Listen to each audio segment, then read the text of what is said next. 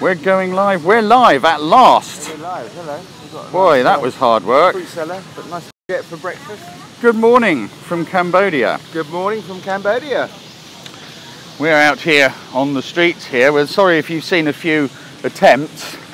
For some reason, the live stream kept failing. Good morning. Good morning. Good morning. Now, we had a little bit of a problem last night, didn't we?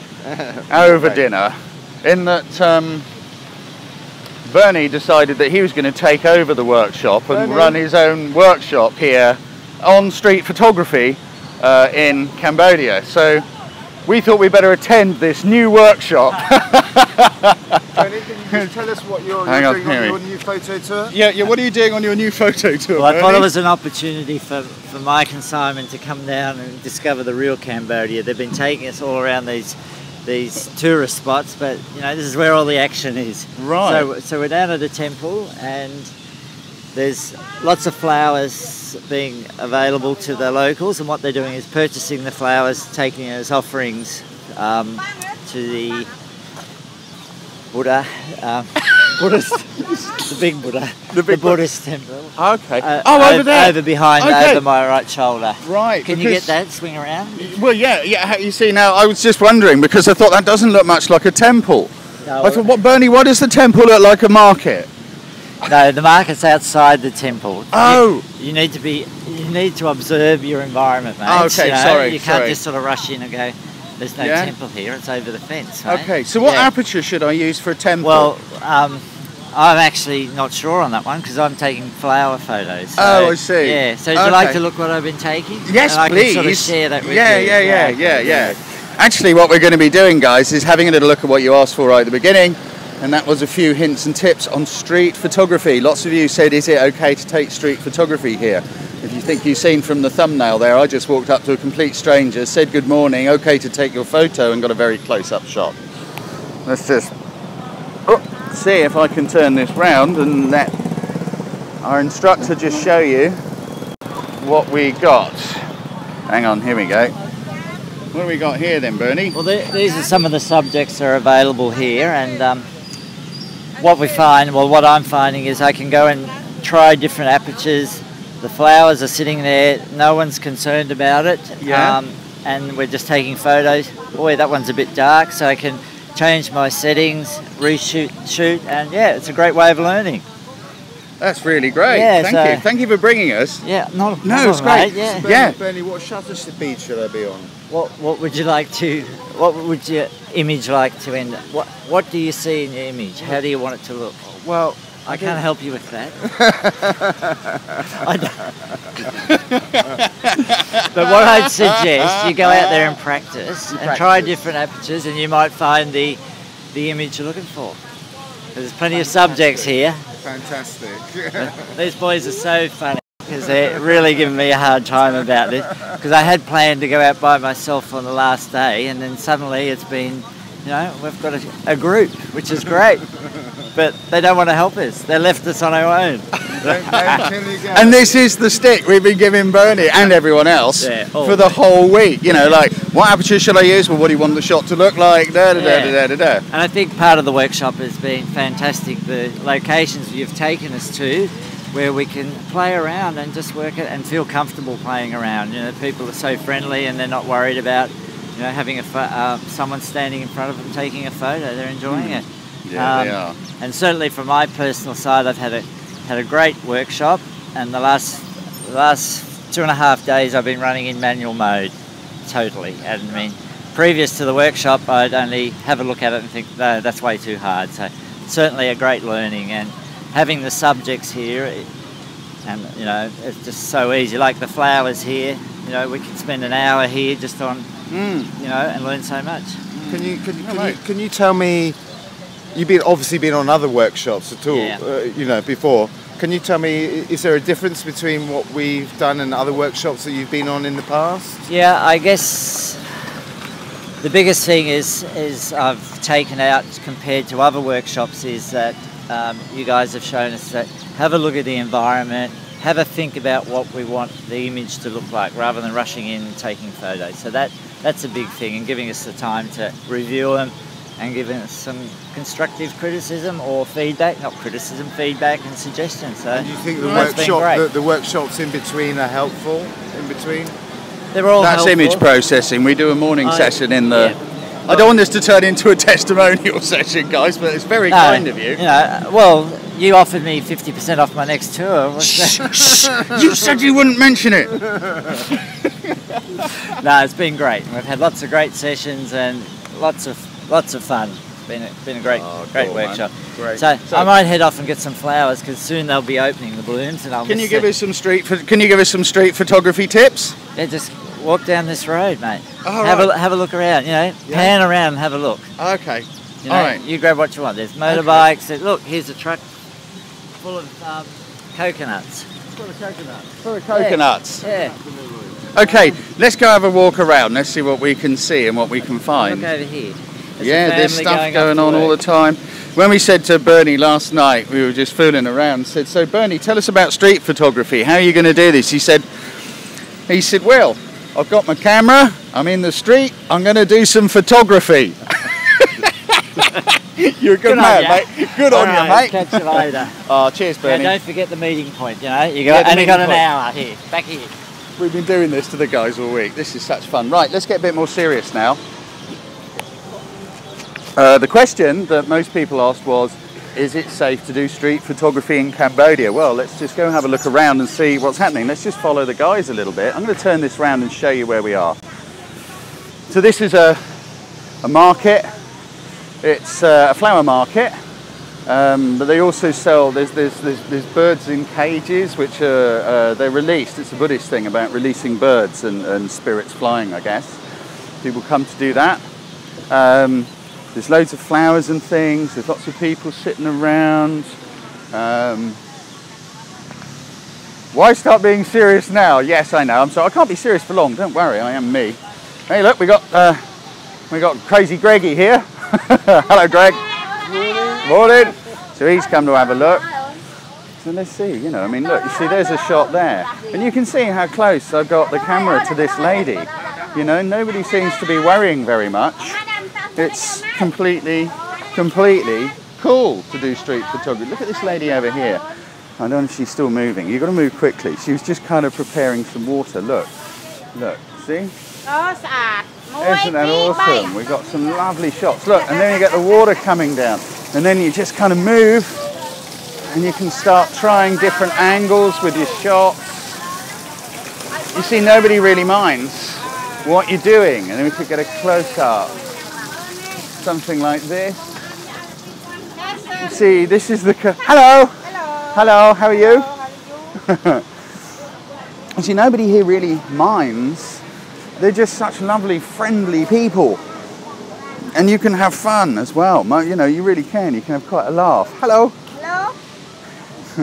Look at this lady here, putting flowers on the... You see, look, what a cool shot. Okay, I know I'm doing this with a selfie stick and a phone, but you see, nobody minds. Nobody reacts strangely. Akun.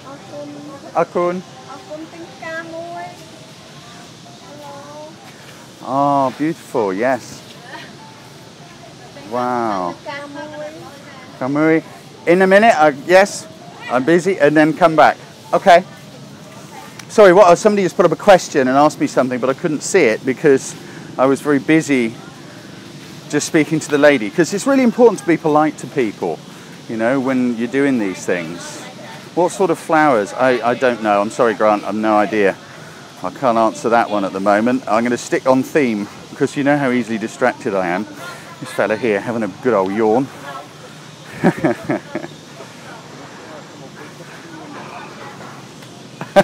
So you should see me point the camera at him and look at the reaction. It's like, yeah, there's not a lot to worry about really, is there? How you doing, Greg? Oh, I've done it wrong! The number of times I've done that. I would have thought after a week you'd be able to tell us apart. Yeah, I know, but it's like you Aussies... He's the ugly one. He's the ugly one. Yeah. You Aussies all look the same to me. What ugly? No, going well, mate. Oh, man. Great spot. Glad you suggested this. Oh dear, it's just been a week of absolute tomfoolery really, hasn't it? Come on, let's have a look at some more shots. I wish you would use your camera kit in this stream. Yeah, I can't. I can't hold the film camera, do the sound, hold my Fuji and all that stuff. It's not really doable, I'm afraid. But what I will do is I will follow Simon and show you what he's doing. But I haven't got enough arms and legs to use my own cameras to do this. Do I use any auto settings when shooting street? Yeah, absolutely. Because, turn around a bit so you can see the background. Yeah, absolutely, I would use an auto setting because here's the thing. It's happening fast, right? Things are going quickly. You may not have time to sort of fiddle around with aperture shutter, etc. So, I mean, most of the time I shoot in aperture priority, and I just quickly whiz my ISO or my aperture up and down accordingly so I can get the shot quickly. In fact, I shoot in aperture priority almost all the time. It's very, very rare I use anything else. Has anyone else got any questions on this one? And then we'll get stuck in a bit closer and see if we can get some tips off Simon. And Simon's a good guy to get tips off about street photography because he's been doing it for many years professionally. Do many of the people have a problem with you shooting pictures? No, Steve, if you were watching a moment ago, you would have seen how people react to the camera. You watch it back in the playlist, you'll see. Let's have a look.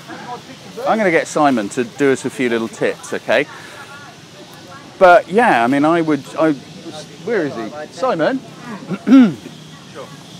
The guys are saying to me, I wish you'd use your camera, but I can't do the video and use my camera. Yeah. Can I just follow you and get you to do a couple of tips? Sure. For the guys? Sure. That's right, drink your coffee for a minute. Have a swig on your coffee and... Come this way. Come, walk this way. Yeah. Walk this way. Okay, we're going to walk this way. I've forgotten. Got a Myra, mate. Got a Oh, Greg, mate. You shouldn't have. You shouldn't have. That's kind of. Get off. Cheers, buddy. This is Sharon. Oh, for Sharon. He's after Simon's wife now. I can't tell you what he said the other day. Right, let's go and get some tips for you. Now, Simon's a good guy to get these sorts of tips from because remember, he was a commissioned lifestyle and street photographer for both Corbis and Getty Images for many, many years. Simon has spent 15, 17 years in Asia shooting street photography. So he's actually in a much better place to give you tips on this than I am because he really knows the place. Where are we? Right, okay. Hang on, let's get Mr. Taplin. Okay. Street photography? Street photography. Okay, tips on how to. Well, it's just it's all about getting a sense of your environment. You know, it's getting a feel of the place. It's letting locals into their space. So it's not just running in and charging in and putting a camera in someone's face. And there's lots of these genres where people surprise people and just run up to people, poke a camera in their face and provoke a reaction.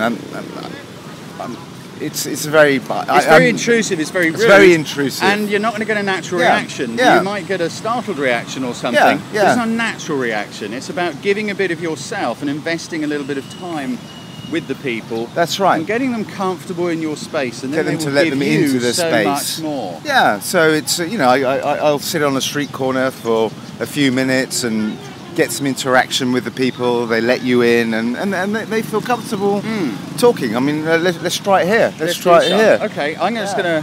It might be buying a couple of birds down here as we do. I'm going to turn the camera around and see if I can hold the sound. What lens do you use for street photography?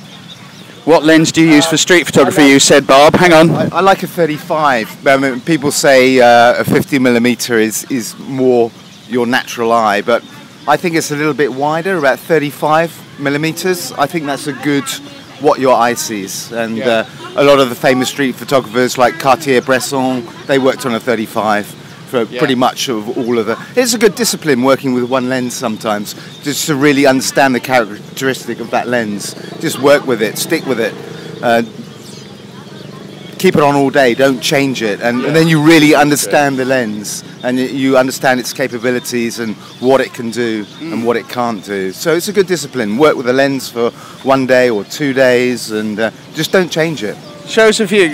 Oh, sorry, you're still drinking your coffee, mate. Right. I'm going to say, are you up for... There's a nice little shot just down there, but the one you have on is the best lens. I totally agree, yeah. Longer lens is more discreet, but then you don't get any interaction between yourself. You know, if you've got a short lens and you're close to somebody, then you are getting a much more intimate reaction with that person.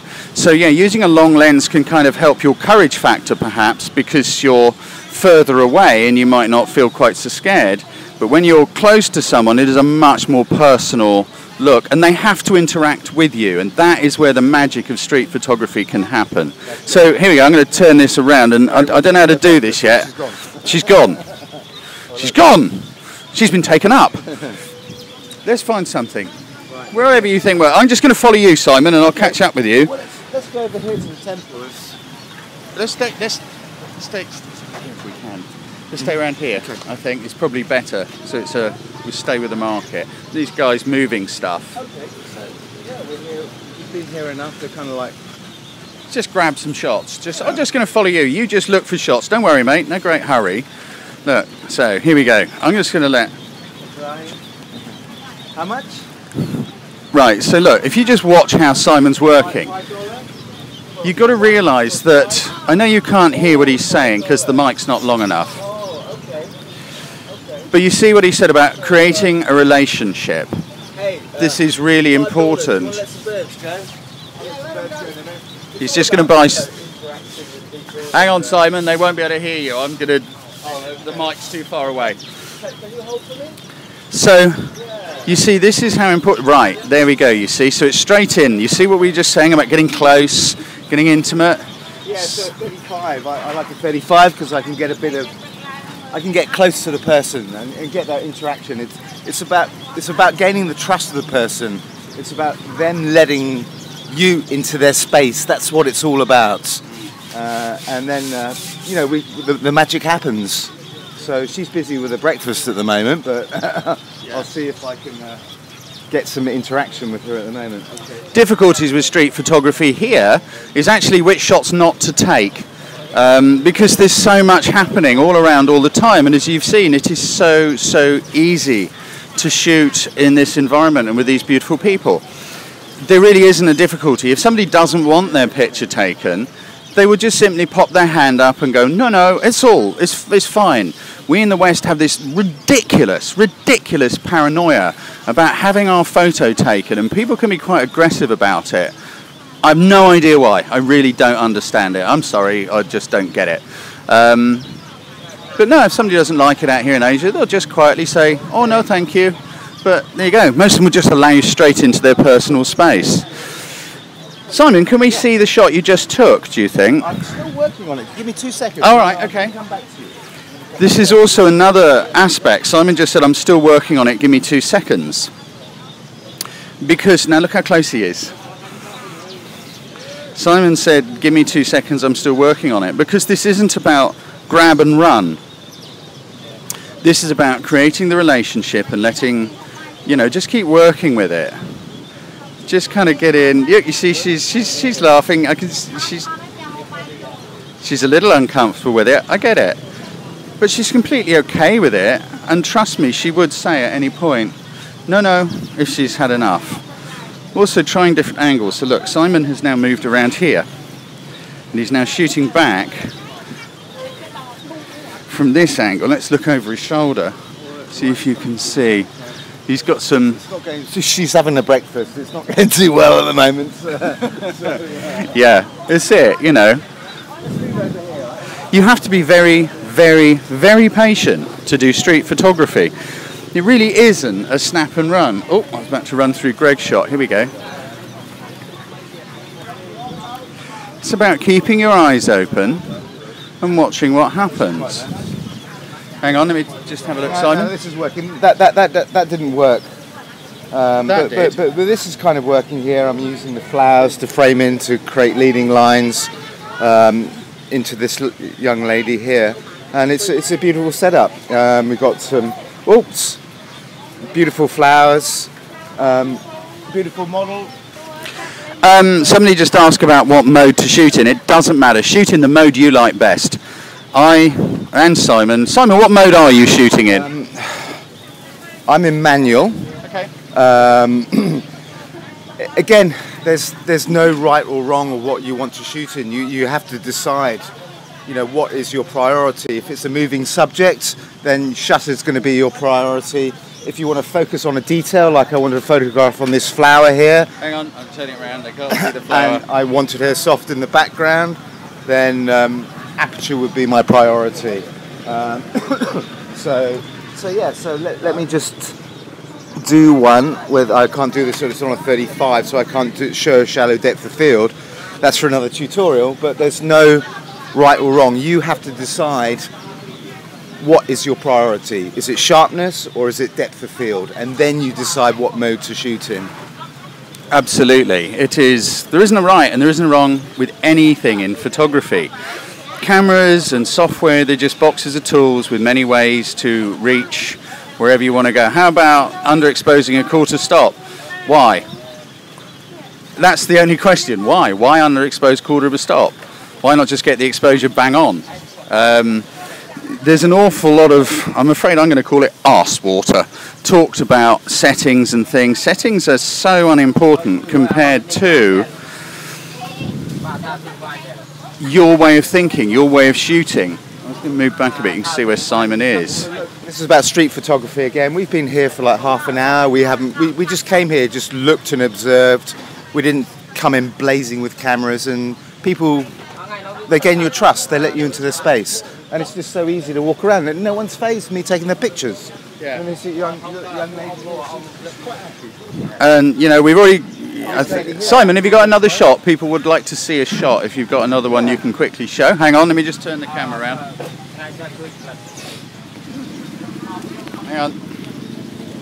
So I like the repeating patterns here, the redness of the flowers here, and then her lipstick there.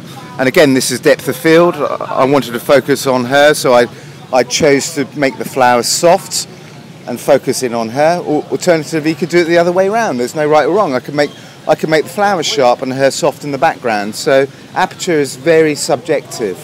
So you know, there is no set aperture. There is no, you know, this is what you use. It's absolute nonsense. Absolutely. I mean, aperture, as most controls on a camera, aperture has both a functional exposure use, but it also has a creative use. You know, all the settings on a camera can be used creatively, and the creativity comes out of you, not the camera. So like, you choose the aperture according to how you want the shot to look. Do you want a lot of depth of field? Do you want a soft foreground and a soft background? Do you want lots of sharpness? You ask yourself those questions and that will tell you what aperture to use. Look at this. Hang on, Simon. Yeah. Simon's just pointing something out. Sorry. Look at this. Look at these lotuses here, beautiful. I'm going to use the foreground here. I'm going to come across the foreground and then use this as a leading line coming into this young lady here. And yeah, she's more than up for it. She's very happy. Look.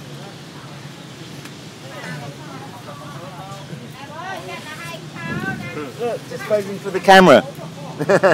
And I didn't even ask her.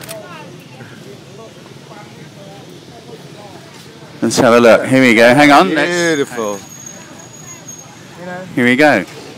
And yeah, she's just arrived, and she's just led us into her space already. It's fantastic. It's amazing. Yeah. It's amazing. Now, okay, one of the questions would be, how did you control the background? Because as you can see, there's a motorcycle right behind where this lady was. Well, look at the light. Learn to look at light. Stop being caught up in fears of what people will say or do, and concentrate on the photography. So the lady was just there in shade. Where's the bike?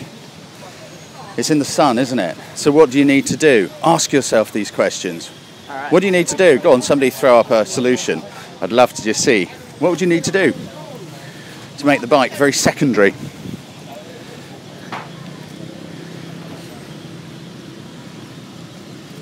Yeah, I like the person in the background as well. Exactly, Bernard Lim. You expose for the lady, the background will overexpose a bit and burn out, and therefore it makes the lady the subject. Hang on, you can see there's a motorbike there. I framed her. I saw the bike in the background. I'll probably crop into it, but I used her to cover the bike in the background. And you can't see it. Yeah. Yeah, and it's blown out. I exposed for her, and the background's blown out. Absolutely. Should we have a look, see if anything else? I'm just following Simon around. But no, he's a real good man to show you this stuff. He was, you know, he had to produce sort of, I don't know. Simon, how many lifestyle stock images did you used to have to produce when you were shooting stock continuously? We were producing, well, we probably produce about 10,000 a year. Okay. So each shoot day would be a minimum take rate of 50 selects per day. So that's involved with models and big setup, maybe, yeah, it's about 50 selects a day. So that means it's probably about 5% of what you shoot. So, you know, you're talking about 1,000 images a day you're shooting and take rate. You told me once that a huge amount of your stuff was shot as live as well. As live? As live in... Without the models and without the... Yeah, totally. But yeah, it's quite a lot of work. It's you know, you're under intense pressure. The question wasn't about the stock; it was about the lifestyle photography that you used to shoot. Yeah. Okay, now go on, show some more pics. Okay. Simon, of course, is concentrating on what he's doing, and he can't really hear what I'm saying because I'm quite a way away. Let's have a look. I'm sticking around here. Sometimes it pays to stay in a place and not move around so much because things develop. So we've already gained the trust of this lady here, and I'm just going to sit around here just for a little minute and see what happens, because it's happening, it's building up. You know, other people are coming in, there's more lotus flowers coming. You never know what's going to happen. So, you know, rather than miss something, if you see something that has the potential to develop, it's worth staying and waiting and staying in the same spots, not rush around too much. Sometimes the less is more. You know, if you see something, just get that moment in time, that decisive moment. And also, it's a part, as well as building the trust thing, it's about finding a great little pool of light somewhere where the light's working, and then you stay there and wait for something to happen. It's not about rushing around at high speed and going click, click, click, click, click. It's about looking for a great pool of light. We've got a great pool of light here. It's under this tree, and we got shade, so the people look great. We got bright light over here, so any light coming in this direction, the movement like this direction, is going to be frontal lighting and look awesome. So it's about finding that awesome little pool of light, as we have, and then you wait for something to happen in it. It's not about rushing around just poking cameras willy-nilly in someone's face. I saw a question pop up just now. Somebody said, when would you not expose for the subject? My answer to that would be, when you don't want to see them. It's like, why would you not expose for the subject? Ask yourselves these questions, because it's amazing what you know if you just trust yourself. Has anyone else got any questions? Well, we're just waiting to see if anything else kicks off or what happens. I'm just going to change hands on the camera because my right arm is slowly going to sleep.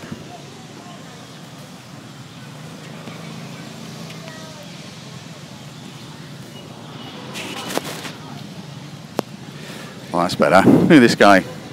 Look, here's a load of stuff arriving. How's the weather today? It's getting pretty warm. Tony Edwards, I think that was sarcasm. You mean about the when you don't want to see them comment? Yes, it was. I mean, I'm sorry, I couldn't help that one. But it's true, you know, if you think about these things, when would you not expose for the subject? If it's the subject of your picture, then you would expose appropriately for that subject. When does the workshop end? It ends today. We're going to be going back in a short while. We do an image processing session most days where we all look at each other's pictures, because it's fascinating to see the shots that everybody takes in the same place with the same material, because everybody sees things differently, and it's a big peer-to-peer learning thing. But yes, it ends today. So, some guys bringing, here you go, Si, some guys bringing in some stuff. So I'm going to move back so you can see how Simon's positioning himself. Now he's shooting against the light.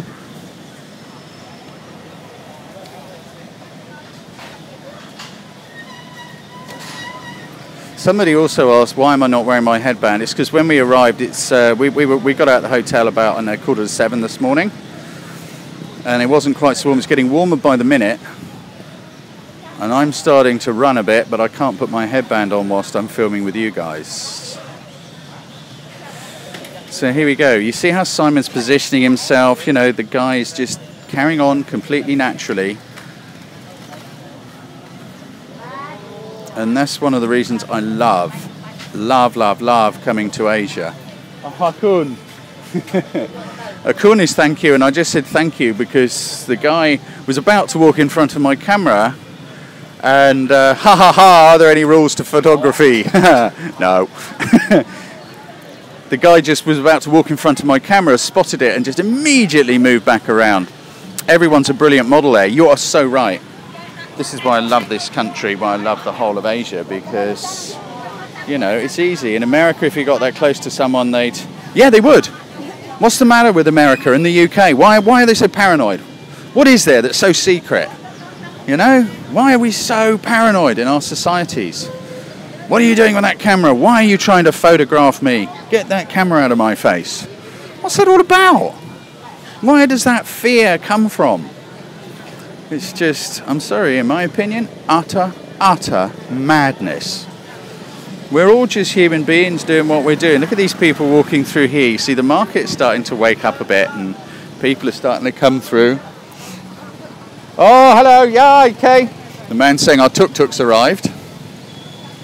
The Western culture sucks. Well, it has its good bits, but I do think we are fed a totally unnecessary diet of fear and bad news continuously. Because, you know, our brains are programmed to look out for danger. That's a caveman thing. News companies and the media have recognised that, you know, programs like the world's worst serial killers and it's not going to rain next week, it's going to be torrential flooding. It means they get more viewers, they sell more advertising space, but slowly that fear sort of permeates into our own minds. And then we get scared of each other, you know? This doesn't happen in Asia, and notice, no one's scared of each other. Everyone's just friendly and they get along beautifully. I'm just going to show you what Simon's doing, because this is a really cool thing. Look, look. He's just holding the camera in the air above the lady. Look, and just not looking through it, he's just shooting down.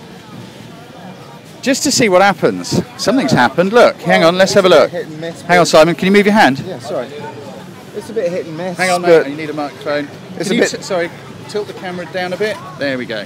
Yeah, it's a bit hit and miss, but sometimes it's about the happy accident. You know, sometimes you can consider, but it's that moment in time where you can't control, and it's just the magic happens. So, yeah, just we're so used to looking at pictures from our level. It's good to explore from bird's eye view and a worm's eye view from underneath. So don't just look at eye level. Look up, look down, look all around you.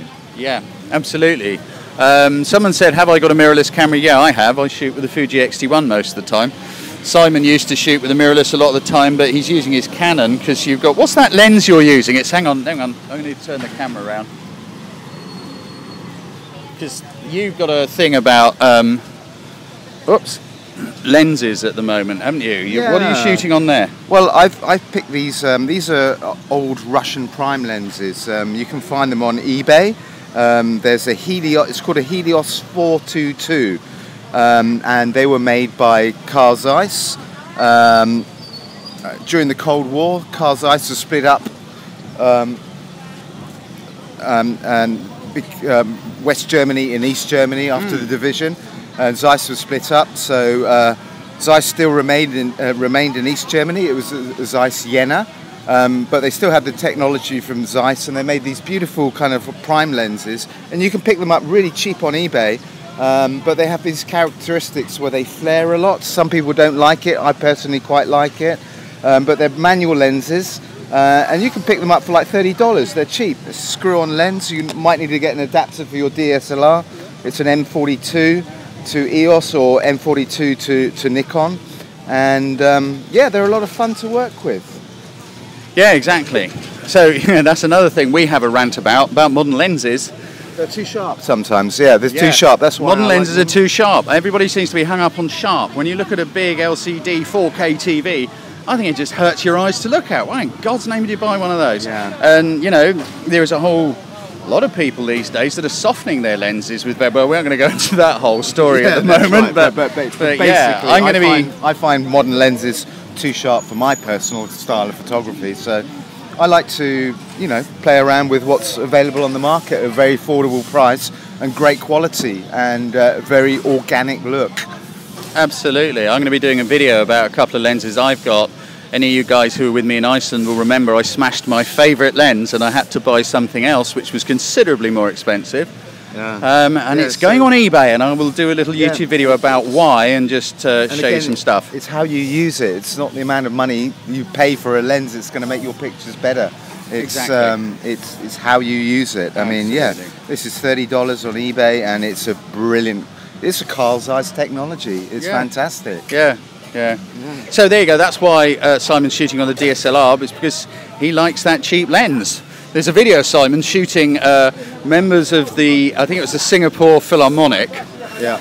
And I like flare. I like flaring lens. It's a very emotive feel. I mean, you don't think, oh, shoot into the sun. You know, learn the rules and break the rules. That's what it's all about. Totally. There's a little video somewhere kicking around. I don't know where it is, but it's of Mr. Taplin here shooting in a rice field or something. And he's rolling around in the mud on the ground trying to get his shot, and he's getting more and more frustrated because he can't get lens flare. I could not get it. He can't get lens flare. Everybody's going, oh no, it's bad, wicked and wrong. So here you got a guy who works for Corbis Getty and all this sort of stuff, forcing lens flare. In fact, in the video, he just rips his lens hood off and he just throws it in anger across this field trying to get the bloody lens flare. Yeah. So. Anyway, I guess we've pretty much come to the end here. We've been online now for quite a long time. We've been going for over half an hour. The tuk-tuk man is here, I think. Yeah, he's waiting for us. Time to get back for the workshop. So we got to go back. We're going to be... I'm working up a bit of a sweat. Yes, so am I, mate. So am I. I haven't got my Rambo band on. It's... Hang on, just... Can you hold that? Yeah, sure. My Rambo band, when it's not around my head, it lives around my wrist. So I can, go like that to get rid of some sweat. And when it's really bad, I chuck it around my head. I just wear it. So I look good. We're going back to the hotel. This is the last day of our workshop. We do a little, image review and stuff. This is going to be the last one this morning. So we got to get back to meet the guys, and then at midday today, Cambodia time, it kind of ends. Some people are flying back, but thank you very much for joining us. It's been a great week, and thank you for joining us on the live streams. It's been great fun doing it. It was a big fear thing for me because I'm not great with tech, and a couple of times it's gone wrong. Apologies last night. We were filming, no it wasn't, it was yesterday afternoon when we were filming with the sticky rice lady, and the signal just kept coming and going and it broke. So anyway, have a great day wherever you are in the world, and thank you so much for coming to have a look, and I hope you enjoyed a few tips from a master of street photography. Thank you. Take care, guys. Bye-bye. See you later.